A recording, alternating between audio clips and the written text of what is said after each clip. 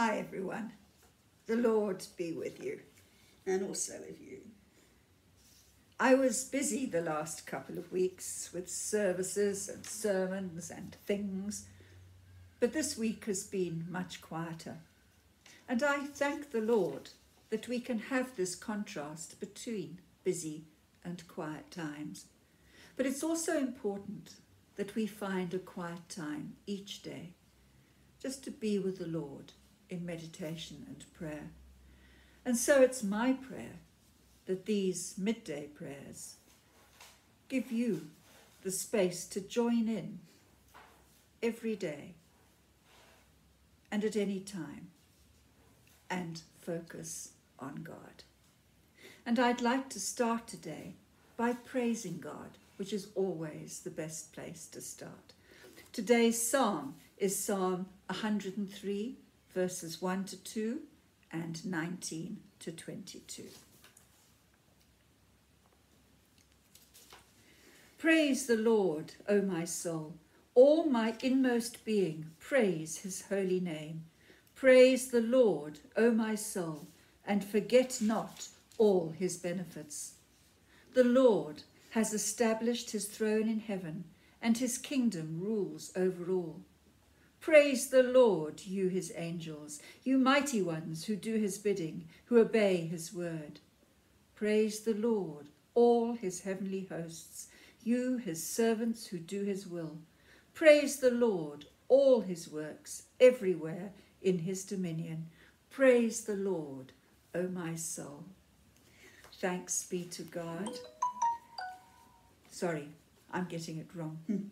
Glory to the Father, and to the Son, and to the Holy Spirit, as it was in the beginning, is now, and will be forever. Amen. Today's Gospel reading comes from the end of John's Gospel. It's that beautiful passage in which Jesus reinstates Peter.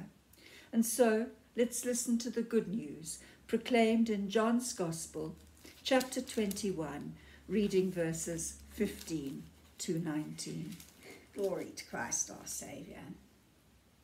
When they had finished eating, Jesus said to Simon Peter, Simon, son of John, do you truly love me more than these?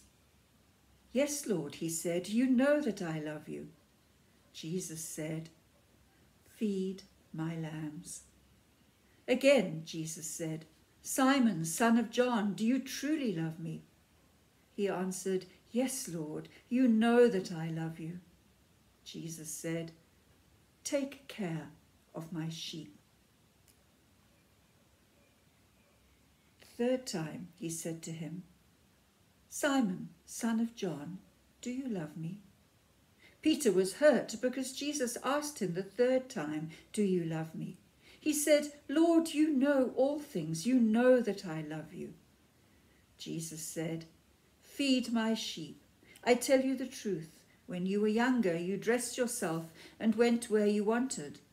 But when you are old, you will stretch out your hands, and someone else will dress you and lead you where you do not want to go. Jesus said this to indicate the kind of death by which Peter would glorify God. Then he said to him, follow me. This is the gospel of Christ. Praise to Christ our Lord.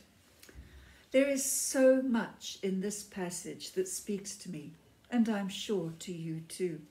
There's love, there's understanding and forgiveness. There's the command to follow, and so much more besides. Jesus starts by asking Peter, do you love me more than these? It may be that he indicated the nets, the boat, the fish, that Peter, or rather was Peter, prepared to give up his livelihood as a fisherman, the way of life that he knew so well, to follow Jesus and become an evangelist and spend his time caring for others.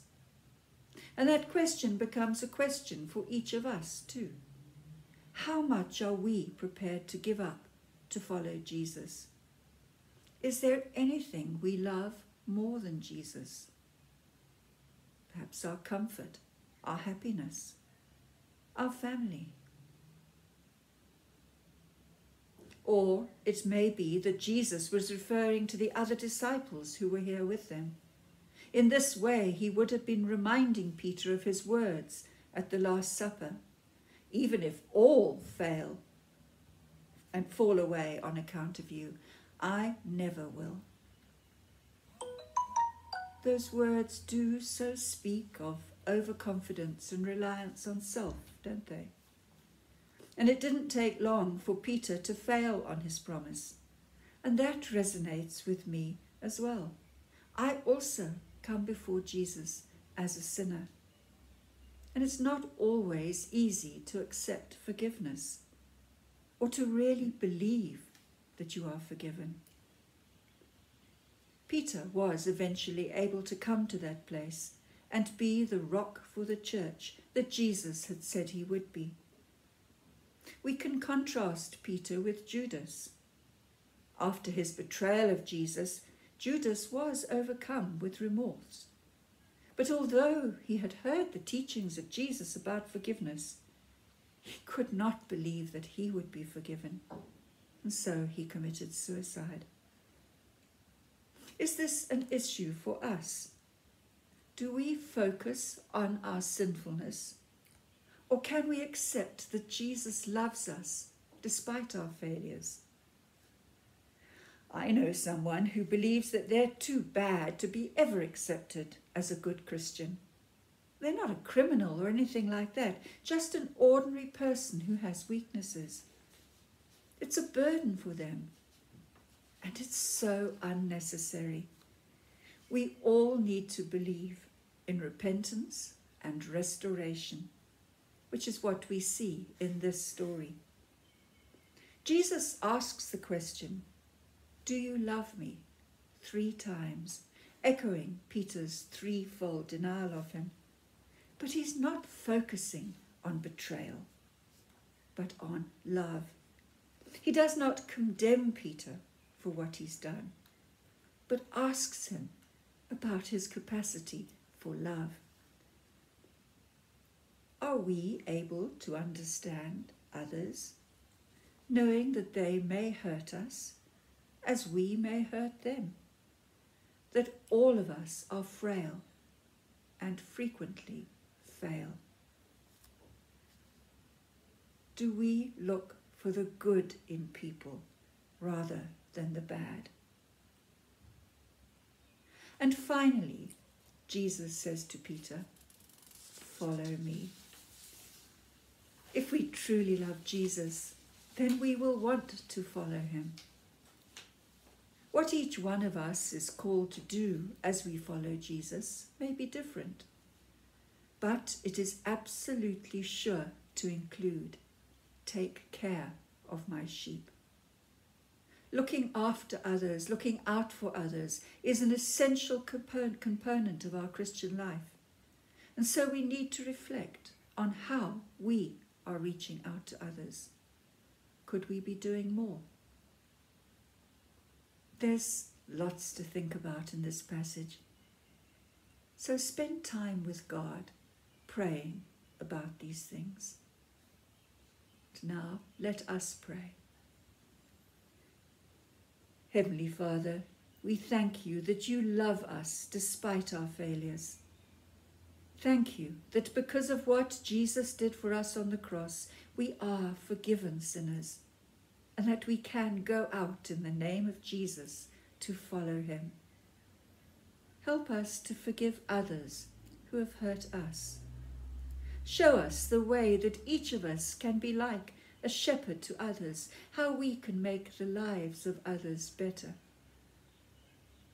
We pray in Jesus' name. Amen.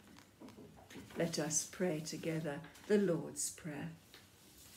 Our Father in heaven, hallowed be your name. Your kingdom come, your will be done on earth as in heaven. Give us today our daily bread. Forgive us our sins, as we forgive those who sin against us. Lead us not into temptation, but deliver us from evil. For the kingdom, the power, and the glory are yours, now and forever. Amen. And we share the grace together. The grace of our Lord Jesus Christ, the love of God, and the fellowship of the Holy Spirit be with us all, now and always. Amen. We pray the prayer for Africa. God bless Africa, protect our women and children, transform our leaders, heal our communities, restore our dignity, and give us peace. For Jesus Christ's sake. Amen. And the peace of God, which passes all understanding, keep your hearts and minds in the knowledge and love of God and of his Son, Jesus Christ our Lord. And the blessing of God Almighty, the Father, the Son, and the Holy Spirit be with you, all whom you love and for whom you pray, now and always. Amen. So go in peace to love and serve the Lord. In the name of Christ. Amen. Alleluia. Alleluia. Go well, everybody. Keep safe. Goodbye.